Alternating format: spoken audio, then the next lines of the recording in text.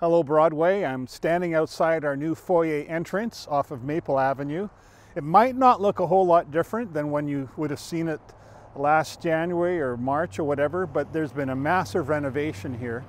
There was years of water leakage and rot on the wood, and also then carpenter ants came in, and it was quite a battle for our crew. And we want to thank Steve Anderson, the chair of our facilities team, and his team. They put so many hours of planning and working through complications to make this happen, and hired George Kindersley and his crew to fix it all.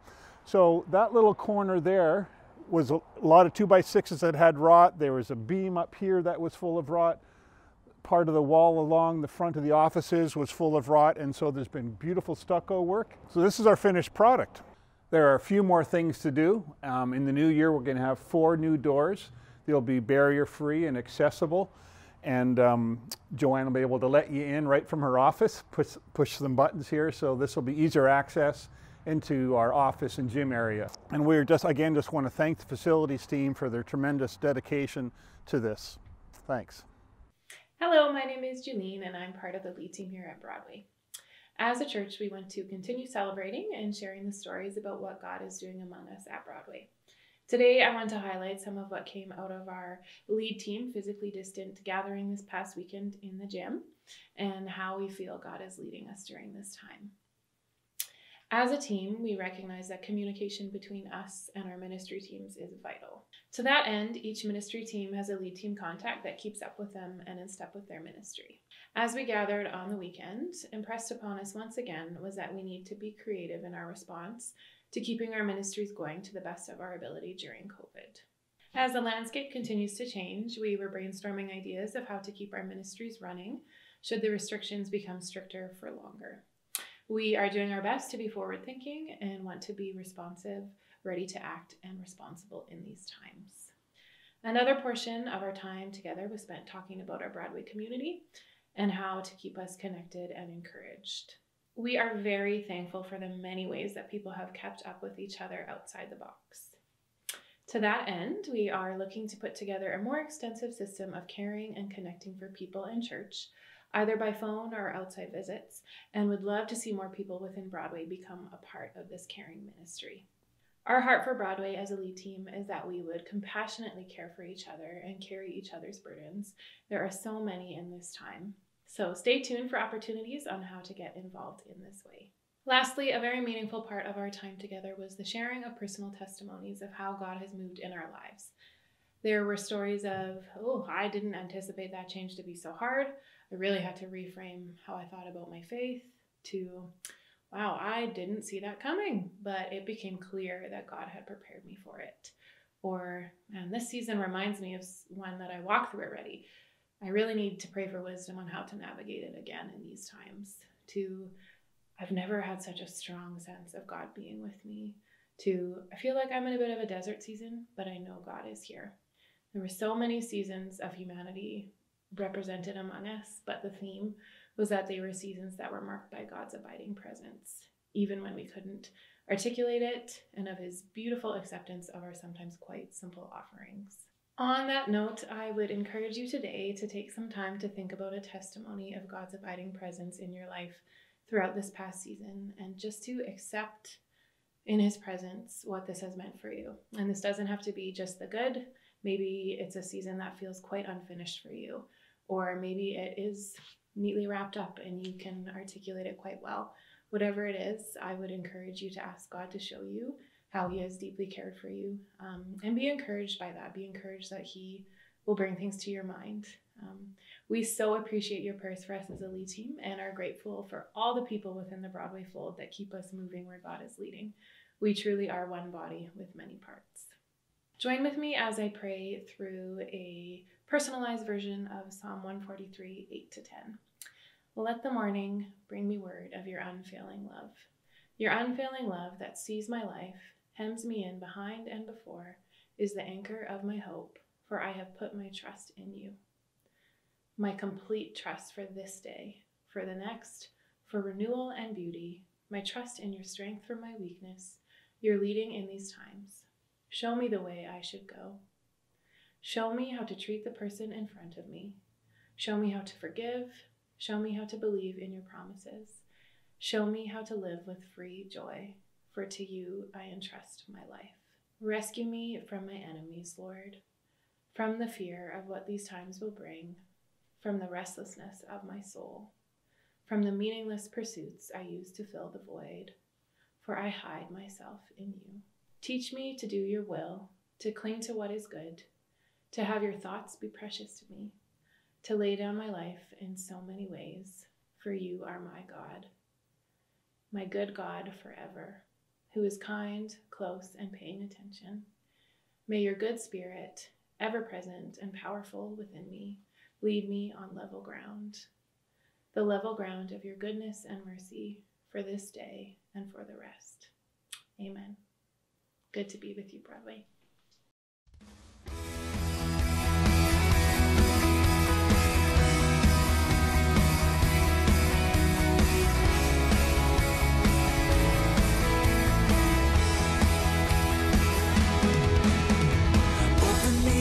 Of my heart, Lord, open the eyes of my heart. I want to see you. I want to see you. Open the eyes of my heart, Lord. Open the eyes of my heart. I want to see you. I want to see you. To see you high and lifted up, shining in the light of your glory. Pour out your power and love as we sing holy, holy, holy. High and lifted up, shining in the light of your glory. Pour out your power and love as we sing holy, holy, holy.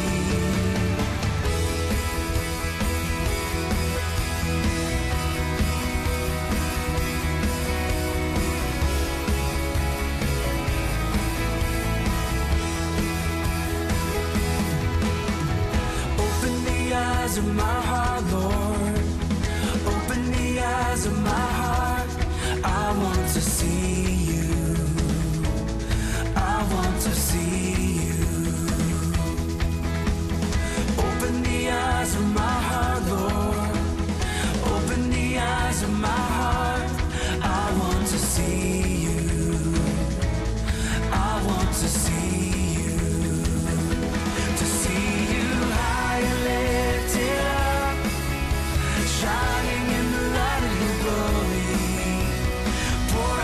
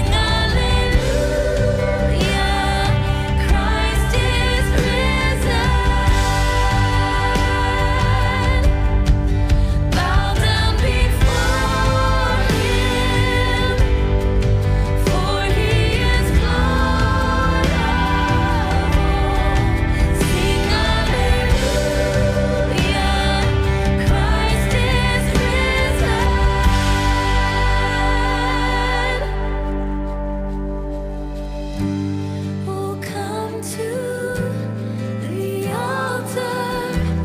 The Father's arms are open wide. Forgiveness was bought with the precious blood of Jesus Christ. Oh, come to the altar. The Father's arms are open wide. Forgiveness was bought with the precious blood of Jesus Christ.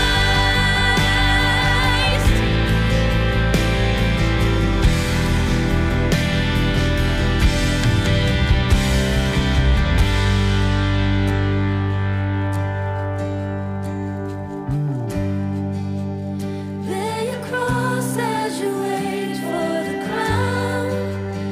Tell the world of the treasure you found. Lay your cross as you wait for the crown. Tell the world of the treasure you found.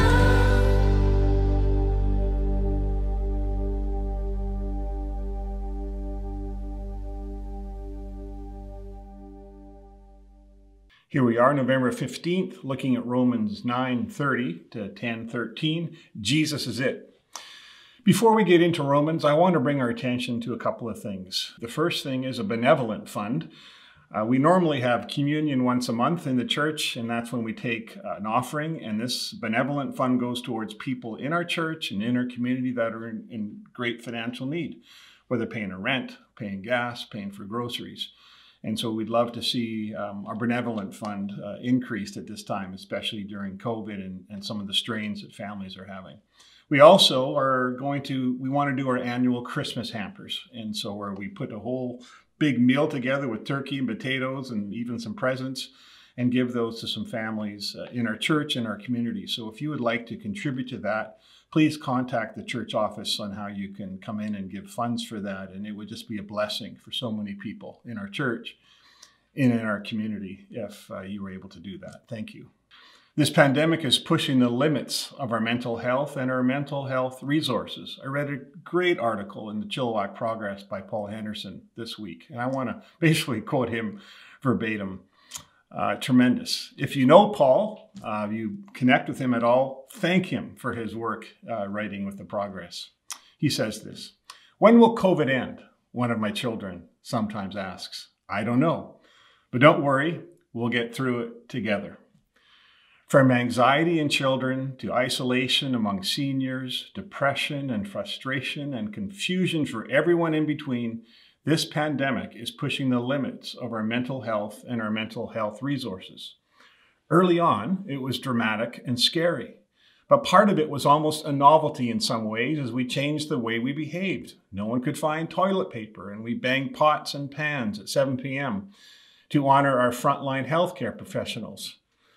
Beyond the shocking economic impact, some of it seemed more tolerable because of Dr. Bonnie Henry's calm demeanor as she said daily, "It is not forever, but it is for now." But the now of April turned into the still of June, the what really of August, and an October where the hashtag 2020 needs no explanation. There are also early warning signs of measurable health impacts.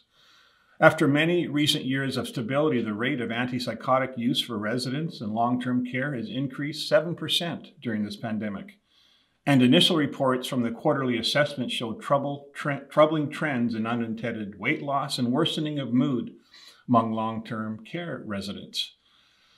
A study out of the University of British Columbia a month prior found that 41% of nurses reported that they suffered from depression, up from 31% in 2019, pre-pandemic.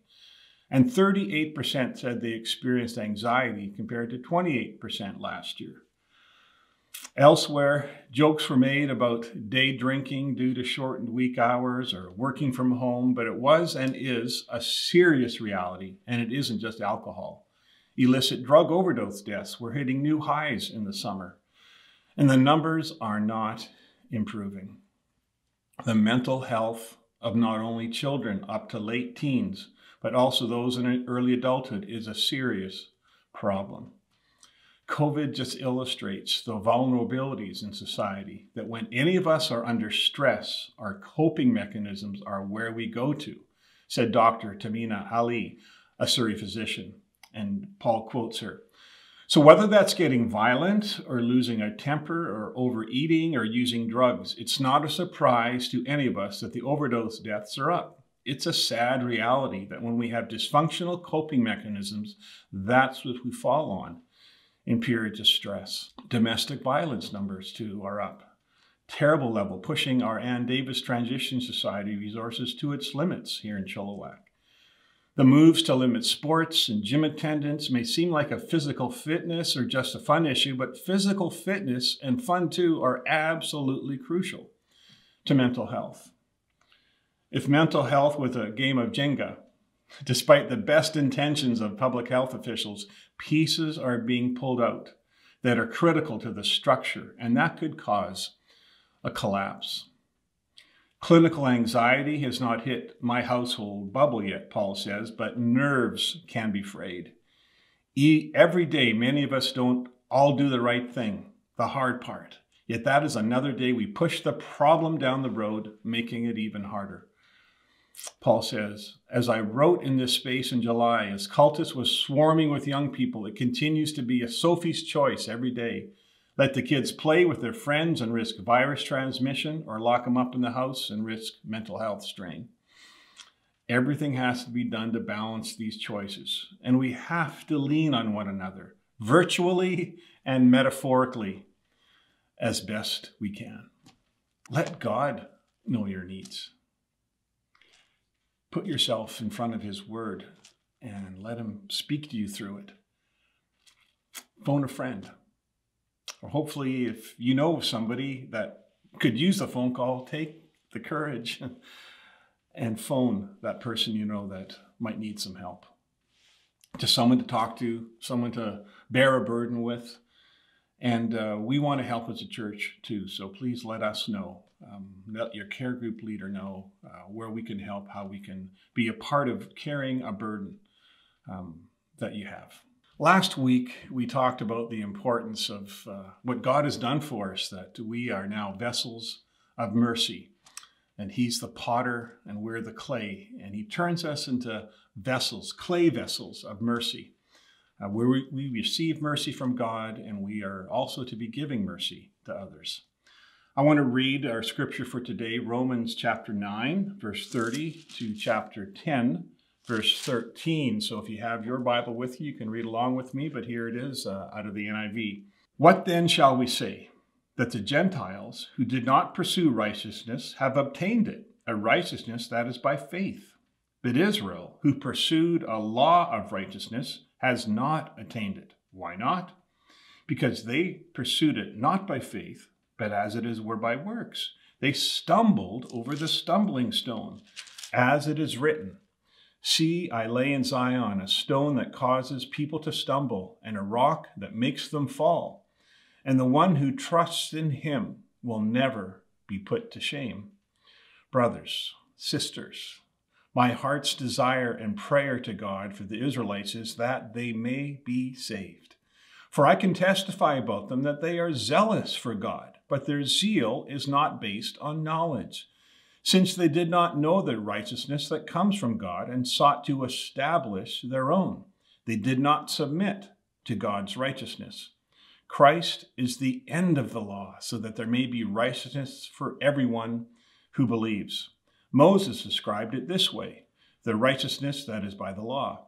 The man who does these things will live by them, but the righteousness that is by faith says, do not say in your heart, who will ascend into heaven, that is to bring Christ down, or who will descend into the deep, that is to bring Christ up from the dead. But what does it say? The word is near you. The word is near you. It is in your mouth and in your heart. That is the word of faith we are proclaiming. That if you confess with your mouth Jesus is Lord and believe in your heart that God raised him from the dead, you will be saved. For it is with your heart that you believe and are justified, and it is with your mouth that you confess and are saved. As the scripture says, anyone who trusts in him will never be put to shame. For there is no difference between Jew and Gentile. The same Lord is Lord of all, and richly blesses all who call on him. For everyone who calls on the name of the Lord will be saved. Key idea here, never be put to shame. Anyone who trusts in him, the Lord Jesus, will never put us to shame. We will not be put to shame. Brene Brown, author of The Gifts of Imperfection, has done research and studies about shame and vulnerability. She says this: shame is the most powerful master emotion. It's the fear that we're not good enough. It's an intensely painful feeling that we are unworthy of love and belonging. We live in a world where most people still subscribe to the belief that shame is a good tool for keeping people in line. Not only is this wrong, it's dangerous. When you experience shame, you know what it is. The Bible says Christ is the one who makes people holy, and those who are made holy are of the same family. And Jesus is not ashamed to call us brothers and sisters. Hebrews 2:11. God is not ashamed to be called their God. Hebrews 11:16 and Hebrews 12:2. Let us fix our eyes on Jesus, the author and perfecter of our faith, who for the joy set before him endured the cross, scorning its shame, and sat down at the right hand of the throne of God. God wants to deal with our shame. Do you have a shame story or two or three or more? Someone has put you to shame. When they come from parents or grandparents or siblings or a child or a spouse, they can rip you apart.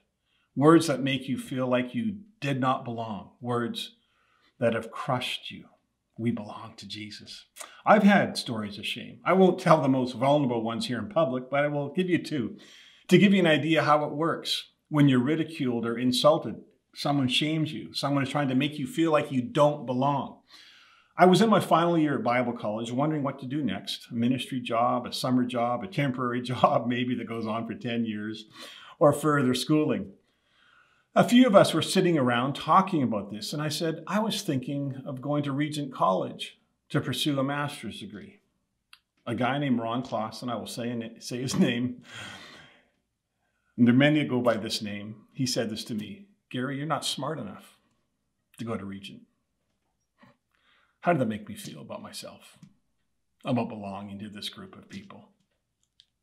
Another time, not quite as impactful, was I was golfing with a friend and a total stranger, but my friend knew him. We were talking about golf clubs and different quality of clubs and design. I have a set of Mizuno golf clubs.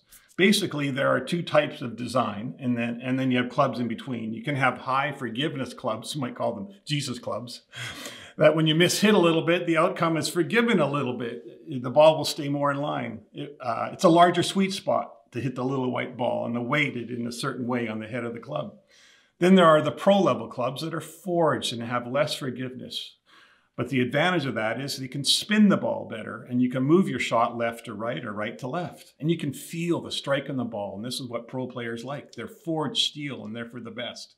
My Mizunos are kind of in between this spectrum, kind of a hybrid. So we are walking down the 16th fairway at Chilliwack Golf Club, and this guy says to me, "You're not good enough to play these Mizunos." Wham! Shame. I'm not good enough. I don't belong. This shame idea is an interesting concept in the scriptures. God understands shame. God understands the world will try to bring shame on you. He knows that because the cross is foolishness and shameful to the world. That's how it's described. But the believer will not be put to shame. Your existence is secured. You belong to the family of God. You are a brother and sister. You belong. You're good enough. Jesus makes you holy. You are in the family. Paul wants Israel to be saved, not fall, not to be put to shame. They have wrong knowledge. They believe the wrong things.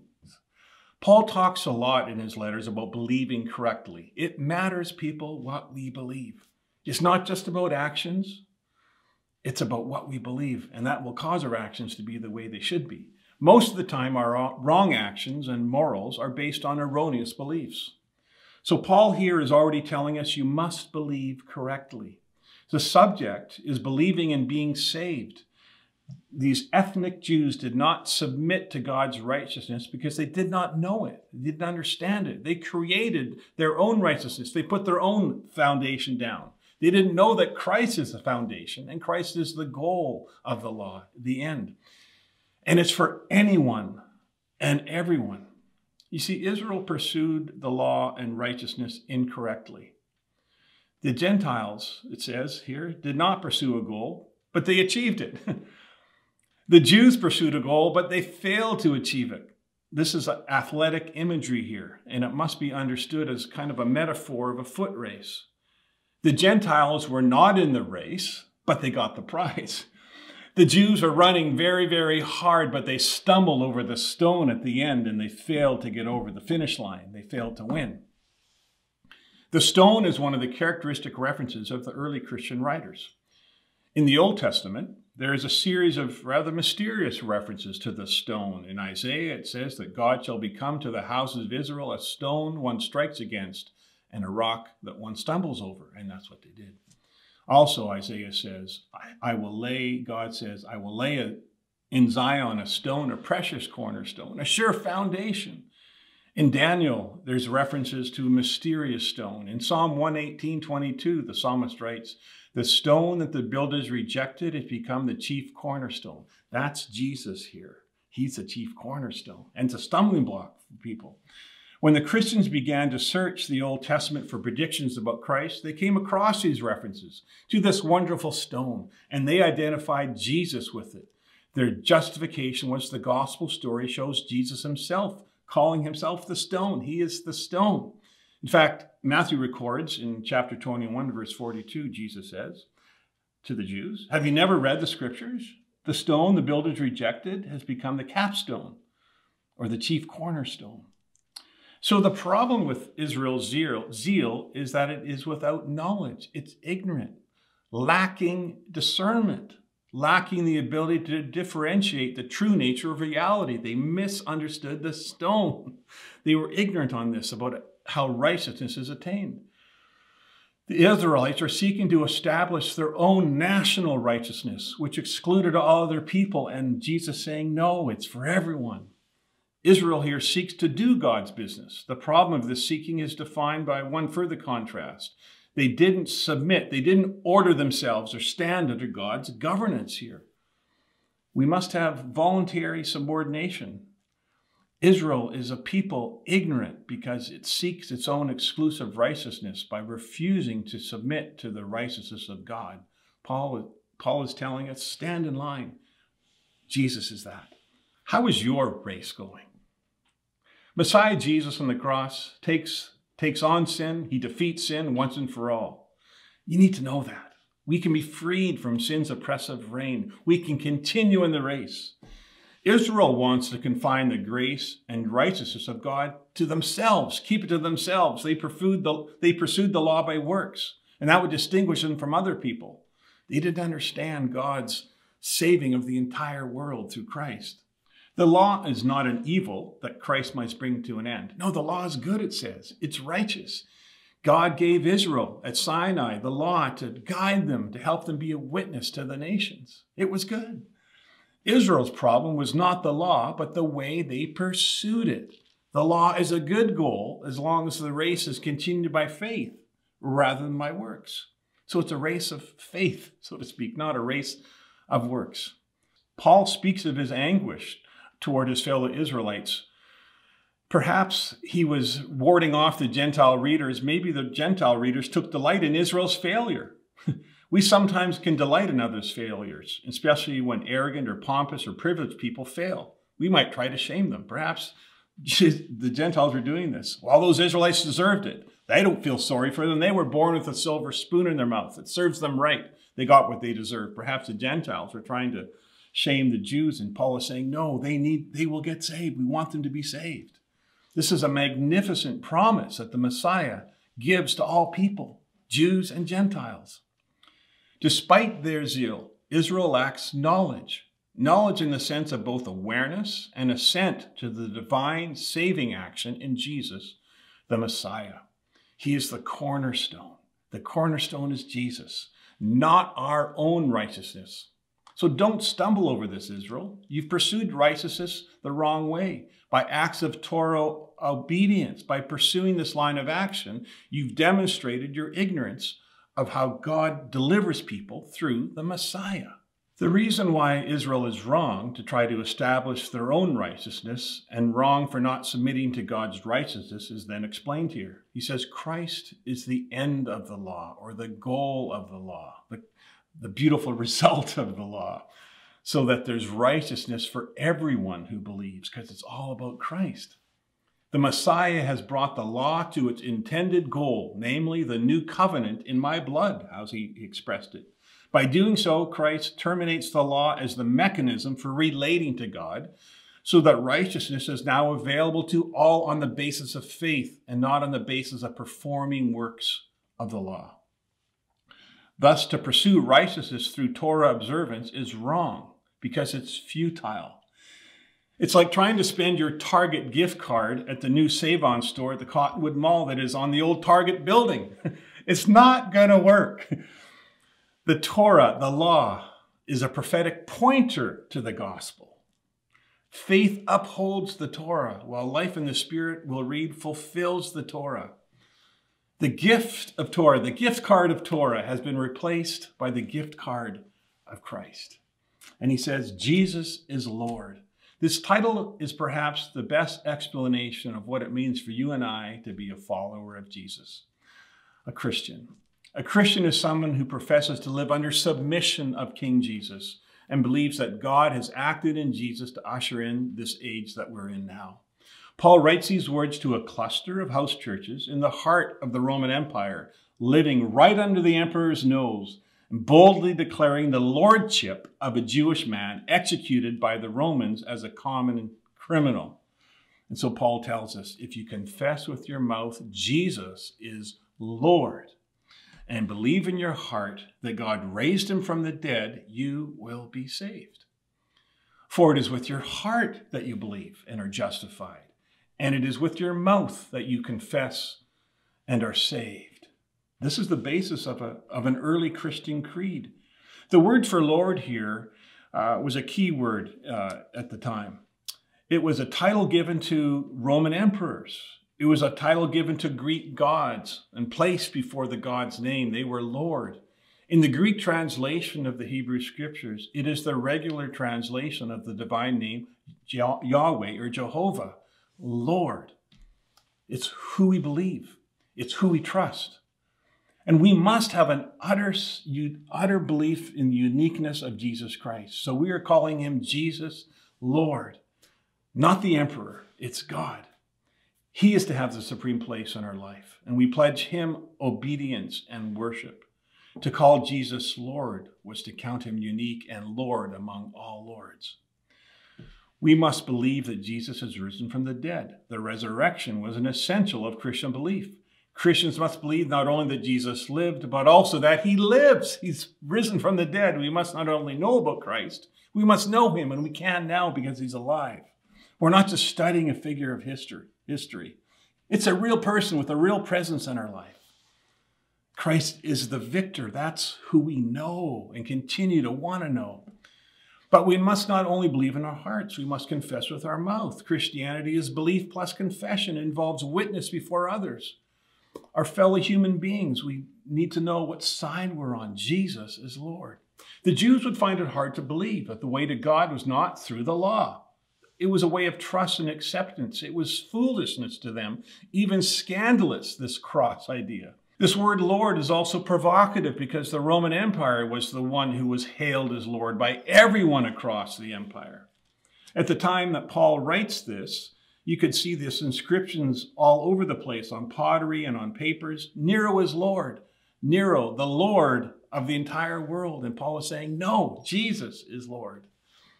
He means what he says. He's been a deliberate social political protest perhaps here against the propaganda of the Roman Empire. Maybe. But at least we should acknowledge that the claim was potentially treasonous and could be perceived as politically disloyal. To claim that Jesus is Lord on Lord Nero's own turf was not going to endear the Christians to the empire. Isaiah 28:16, Paul quotes, "Anyone who believes in him will never be put to shame."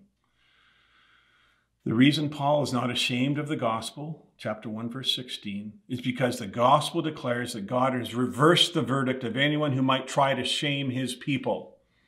Whereas some detractors might have alleged that Christian faith is shameful in what it implied about God and Israel and Torah and other Greek religions and the Roman Empire, Paul says that those who confess such a faith, in fact, abound in honor before God. We will not be put to shame.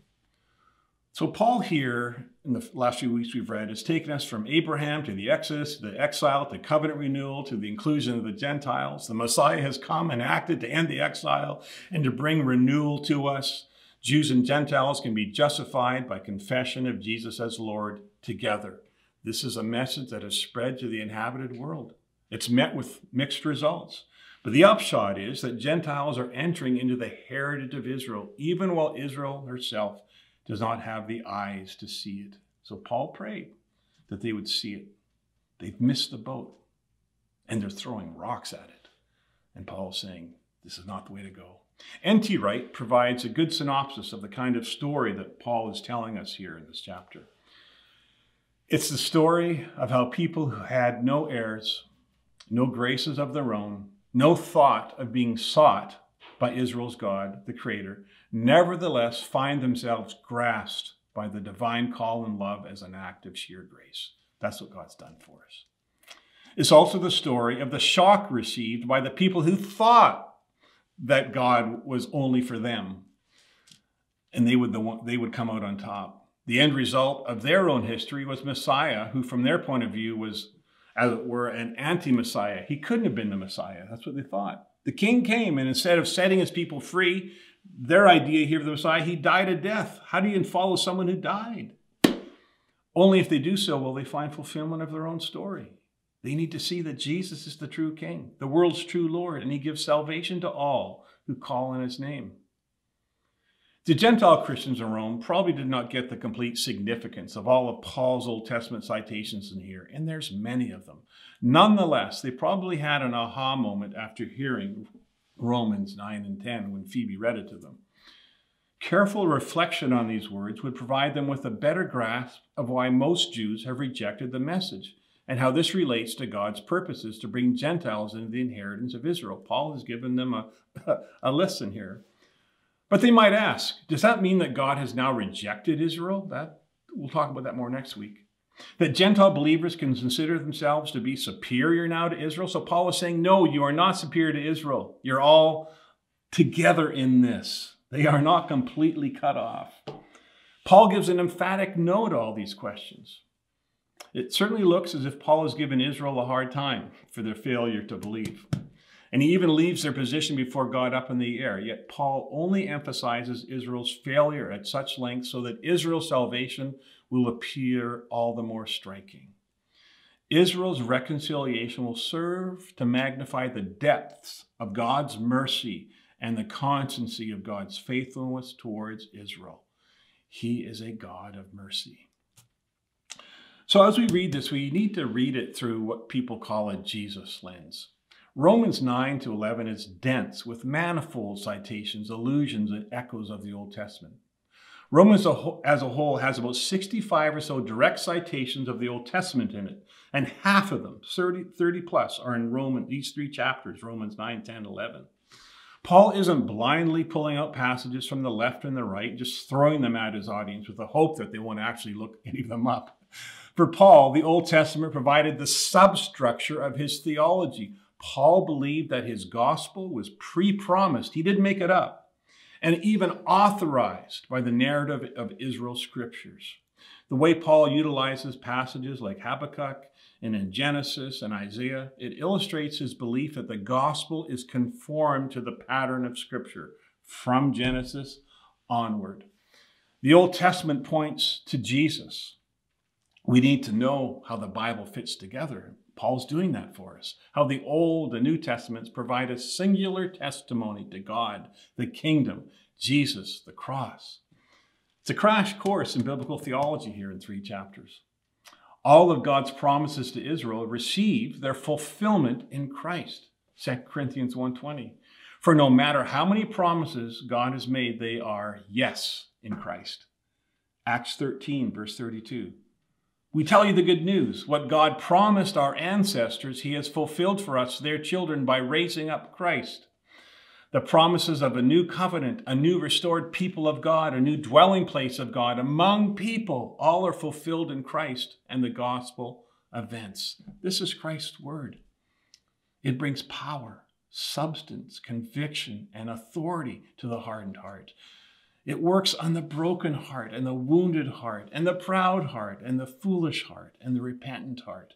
The word of God is a sword with authority. It judges the self-righteous. It justifies the ungodly. God's word never fails because it is God's word. It's infallible. It's enduring. It's effective because the Spirit gives conviction and truth, and Christ is the subject received in faith by the hearers of the word. God's word is power in weakness. What we want most of all, what we need most of all, is to know that Christ loves us and died for us and cares for us. We will never be put to shame. The best thing I can offer you is Christ. The best thing you can offer to anyone is Christ. That is what Paul is doing for the believers in Rome. It's about Jesus. You need to come to some truthful conclusions that it's all about Jesus. We read earlier, Christ is God over all. He is the Alpha and the Omega, the beginning and the end, the one who is and who was and who is to come, the Almighty. We read that in Revelation.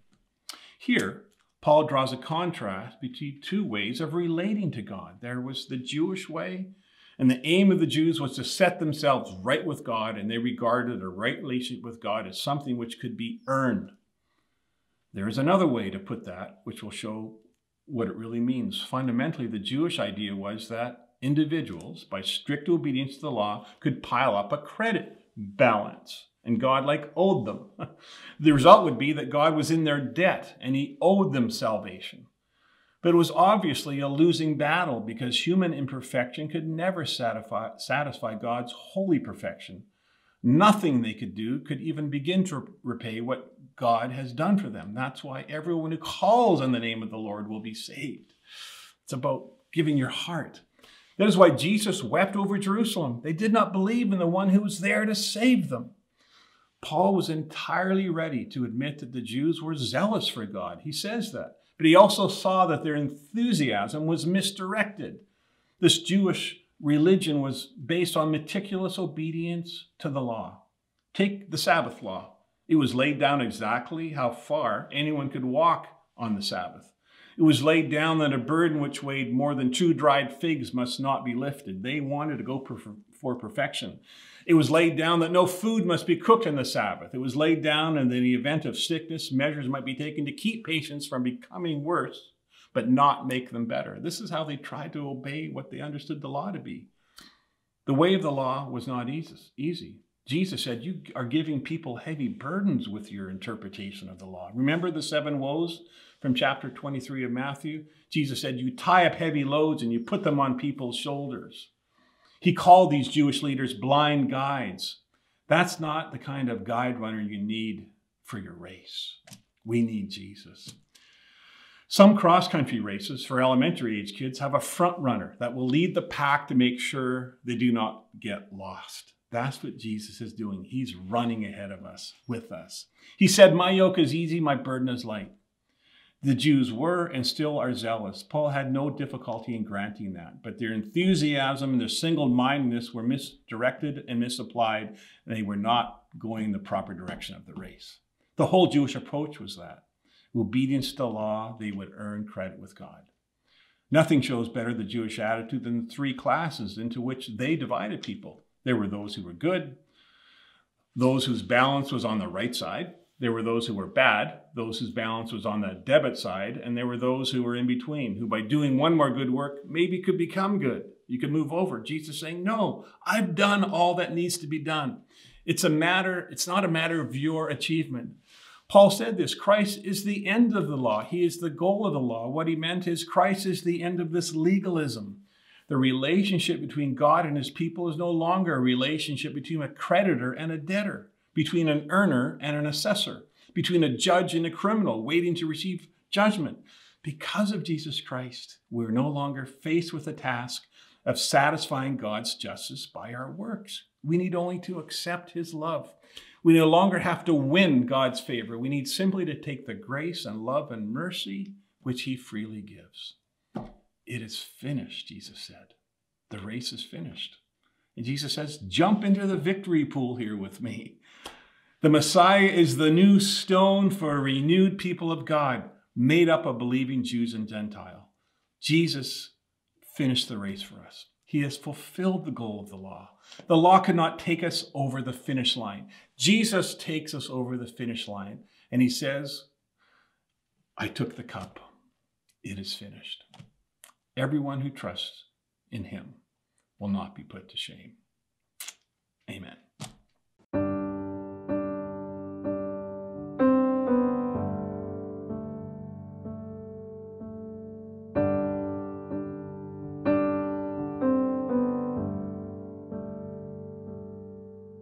Amazing grace, how sweet the sound that saved a wretch like me. I once was lost, but now I'm found. Was blind, but now I see. 'Twas grace that taught my heart to fear. In grace my fears relieved. How precious did that grace appear, the hour I first believed. My chains are gone, I've been set free. My God, my Savior, has ransomed me. And like a flood, his mercy reigns. Unending love, amazing grace.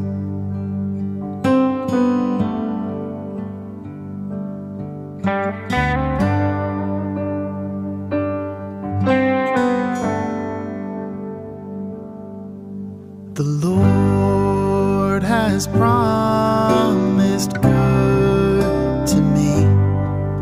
His word, my hope secures. He will my shield and portion be, as long as life endures. My chains are gone, I've been set free. My God, my Savior, has ransomed me.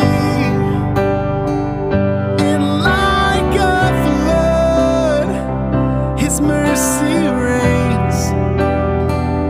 Unending love, amazing grace.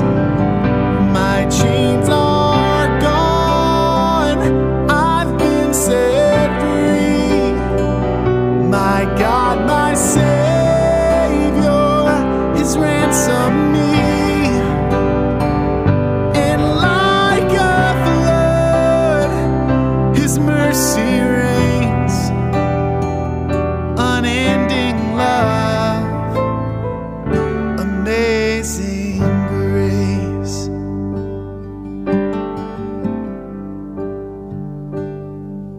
The earth shall soon dissolve like snow. The sun forbear to shine, but God who called me here below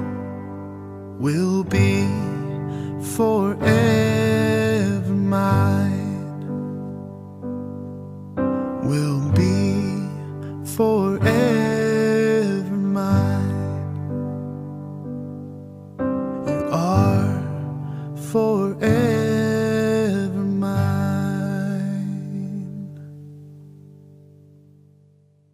So as you read these scriptures and listen to what was said, probably a couple things come to mind. What's your experience of shame? And think about what that does to you and is against you.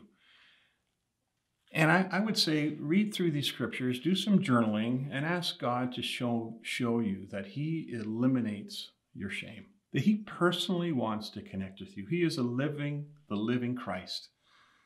We worship a living Lord, and he wants to connect with you. As you read through this, and is just to be thinking about how does this relate to what's going on in my life this week? What areas maybe have I been put to shame, and I need to realize, no, I'm in the race. God is for me. Who can be against me? Who can bring words to bring me down when I have the words of Christ that lift me up? And so something like this has deep theology, but Paul has some great practical stuff in here. He's telling us we call on the name of the Lord. We will never be put to shame. Confess it with your mouth. Say it out loud about who you are, whose you are. You are a child of God. You will never be put to shame.